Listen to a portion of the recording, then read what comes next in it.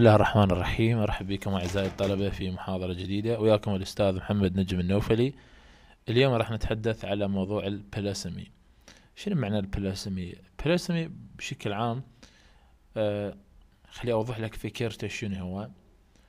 على سبيل المثال طلاب احنا يعني باللغه الانجليزيه عندنا بعض الكلمات، هاي الكلمات يمكن ان نستخدمها ويا كل شيء.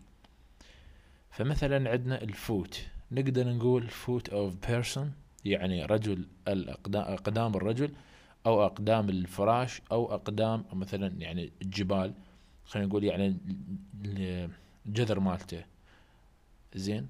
وكذلك احنا يعني عندنا مفردات نستخدمهن بأكثر من موقف وأكثر مع أكثر من شيء. هذه الحالة نسميها البلاسمي. التعريف مالتها هذه when you encounter two more words with the same form and related the meaning، المعنى يرجع. we have what is technically known as polysemy، والذي يعرف بالبلاسمي. polysemy can be defined، يمكن أن نعرفها written or spoken، إذن هي مكتوبة أو ملفوظة. having multiple meaning، تحتوي على معنى مزدوج. that are related by extension، والتي ترتبط بشيء معين. examples the word head، على سبيل المثال كلمة head used to refer to the object top or your body. إذن التوب الhead يمكن نستخدمها أكثر من موقف ويا الأوبجكت وكذلك البادي. front on top class of person at the top، إذن هذه top ممكن نستخدمها أكثر من موقف. الهيد نقدر نستخدمها أكثر من موقف. كذلك feet of person، feet of bird، feet of mountain. run person does، water does، color does، colors do.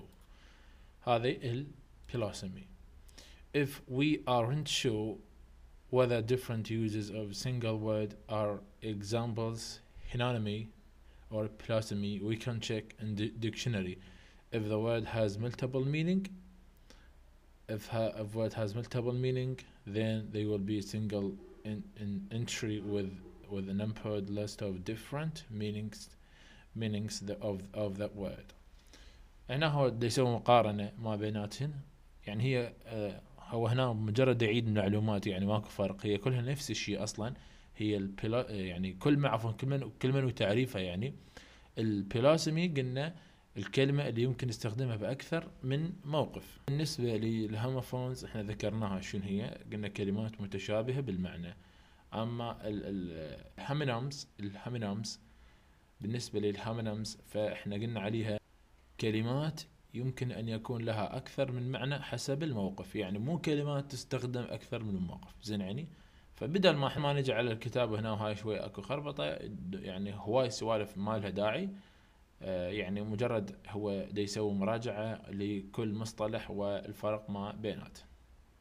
ان شاء الله هذا موضوع البلاسمي غطيناه، واي سؤال او استفسار فانا حاضر، تقدر تكتب بالتعليقات. اتمنى تشترك بالقناه وتشارك هذه الفيديوهات. تقبل تحياتي والسلام عليكم ورحمه الله وبركاته.